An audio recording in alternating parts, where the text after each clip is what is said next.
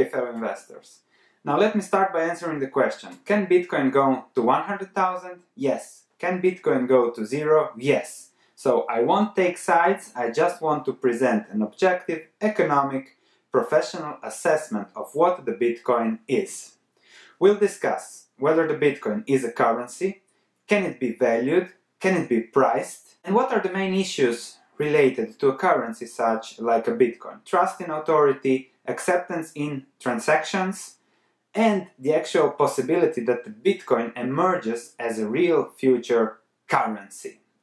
So we'll discuss that. I'll keep myself objective. I'm not invested in the Bitcoin, no plans to do so, so I want to deliver just an interesting, objective assessment of what the Bitcoin is. Let's start with seeing if the Bitcoin is a currency. Well, it is accepted in transactions, at least some. It can be exchanged for the dollar, and the current market capitalization of the Bitcoin, now that it has passed $4,000 per coin, is 66 billion. So all Bitcoin owners could buy a company like Tesla, and they would still have some change left over to have fun and buy, I don't know, a big boat. So Bitcoin is certainly a significant player in the financial world now, bigger than Tesla, so it's very interesting. Is it a currency? We can definitely say yes. You can trade it, you can buy things with it, you can exchange it for dollars, so it can be considered a currency. So that's a yes. Just a funny fact, up to the 20th century, cowrie shells were also used as a currency. So many things can be a currency, and therefore also the Bitcoin is a currency in its own form. It doesn't have to be all paper money issued by a central bank. Now, the second question was, can the Bitcoin be valued? So some assets can have a value. It's not a cash-producing asset, and as it is a currency, it cannot be valued. It doesn't have intrinsic value. The only value it has is the trust that the people that own it, use it, put in it. So if you hear analysis where the Bitcoin is valued, those are bullshit. You cannot value a currency. All you can do with the currency is price it. So pricing in where you compare that currency with other currencies. And the price of one currency depends on the supply and demand of that currency in relation to other currencies. The price of the Bitcoin, be it in dollars, be it in other currencies, will depend on the demand and supply of the Bitcoin. We already know that supply is pretty stable. You know exactly how many Bitcoins there will be, up to 2,141 or something. So the supply is there, and now, especially in the last few months, the demand has surged for the Bitcoin.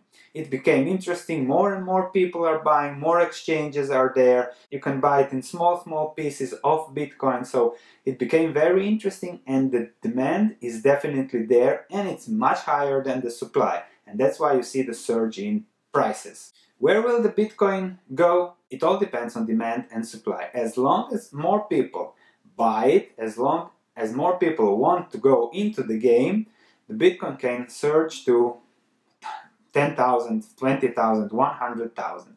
It's all demand and supply.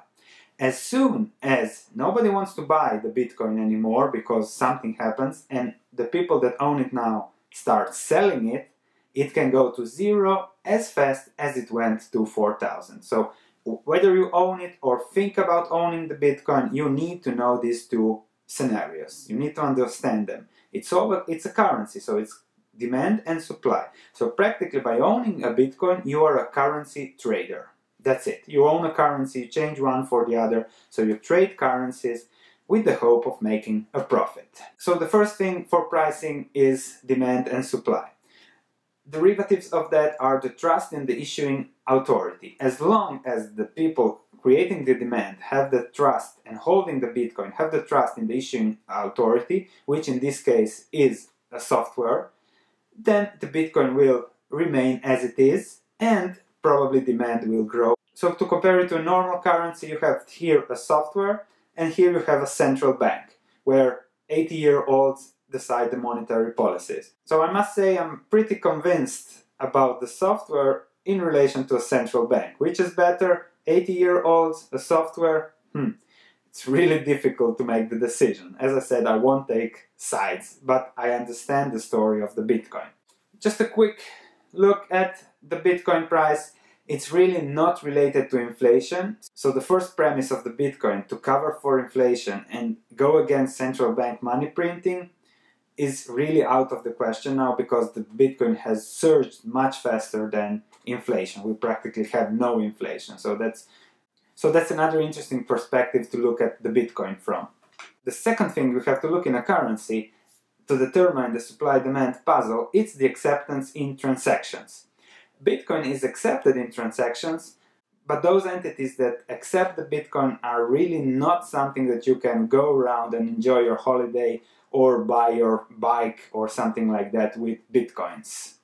For example, we have WordPress, OK, Microsoft, Xbox, Windows Store, high technology stocks, but then a pub in London, pub in Sydney, a diner in Tokyo, and other different vendors that are not really essential for the most people on this world. What's also very important to see is that as Bitcoin prices surged, the number of transactions went down, which means that those who own the Bitcoin now and who created the demand that made it surge are in it for the currency speculation. They are speculating that the Bitcoin prices will rise, and rise. And they are not in for the transactional value of the Bitcoin. So now, where the Bitcoin is, it's a pure currency speculation. And this currency speculation is exacerbated by the fact that there are many new Bitcoins and cryptocurrencies out there. I think we are already past 1,000 cryptocurrencies where everybody is trying to take a piece, get a piece of the speculative action. So if thinking about investment, be sure to understand the speculative perspective of the Bitcoin. As I said, it can go anywhere. As for the security, we already mentioned the software. There is no rate of return on the Bitcoin, so it's something like gold. Okay, perhaps in the future you will be able to borrow, to lend Bitcoins, and there will be an interest rate on them if it stabilizes. The storage is, again, with the software, the conversion is pretty easy, as you can trade it on Bitcoin exchanges for money and things like that. So it's a very interesting currency. I definitely think the blockchain technology is here to stay, but who will win and what form it will take in the future, nobody can know. It's like the internet in the 1990s. Nobody knew who will be the winner. The same for Bitcoin now. Nobody knows what kind of Bitcoin and what will be in the future, what will be the disruptor. Technology evolves so fast that we'll have to see what happens. So don't think that the Bitcoin is here to stay forever. So to conclude, those guys that asked me 2-3 years ago about the Bitcoin, that invested in the Bitcoin, are now really sitting on a nice pot of money. So I congratulate them. People who want to invest now in Bitcoin can have the same success, but can also lose everything. And this is the same situation that those who bought Bitcoin 2 years ago were in. They could lose everything and have a huge upside. So nothing has changed then.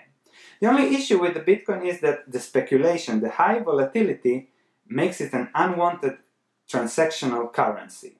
So the speculation, the volatility of the Bitcoin doesn't make it a real currency that you can go and buy your groceries with, because you want a stable currency. And that's the job of central banks, to keep the currency as stable as possible, because it's necessary for a good working economy, and it's necessary that what you have in your wallet, you know that tomorrow you can use it. That's the essential principle of trust. So this leads to Bitcoin being a really speculative currency, not so much a transactional. So the current speculation might ruin the future for Bitcoin. Even if the price went up, a stability line would make it a significant player in the transactional environment. So it will be very interesting to see how it develops. Let me know in your comments what you think. Are you invested? Are you afraid of losing your money, or you're sure that you will make much more money? Click like if you like the content. Don't forget to subscribe if you haven't yet. We discuss investments. We show what are the best risk-reward investments in the current environment. Thank you for watching, and I'll see you in the next video.